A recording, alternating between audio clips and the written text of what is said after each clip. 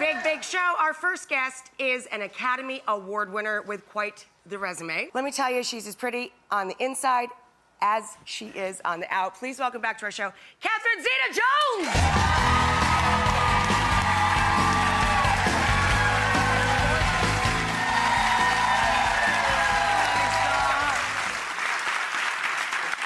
And the apple does not fall far from the tree. Can I see that picture of you and your daughter?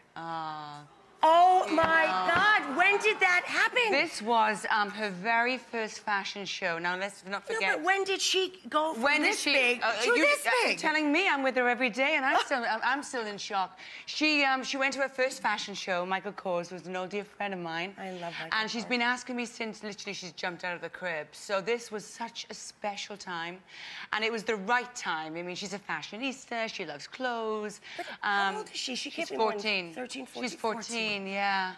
Okay, yeah. Can I just say how much the world has changed? When I was 14, I still threw rocks at boys.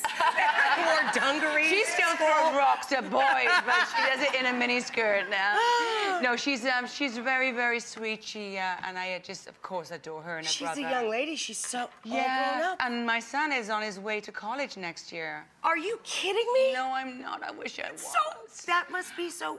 It's you know, well, it's a twofold. I'm so incredibly excited for him and the idea of him going to college, because I know he's just going to love that experience so much. It's a whole new universe. And then it's the letting go of him, you know. So I'm training him into actually putting his sheets back properly now, especially since I have Cass's eaters. Like, you better put those sheets back properly. But he's going to have a wonderful time. But it's a very stressful time for teenagers. But I am, as a mother, I'm enjoying it. It's a big step, though, going off to college. Yeah. Also 14, like, the rules, honestly, I bet they're much different now. You know, there's all the social media. People grow up much quicker. She is certainly, oh my goodness. I mean, she looks like a full-grown woman. Do you let her go on dates and things?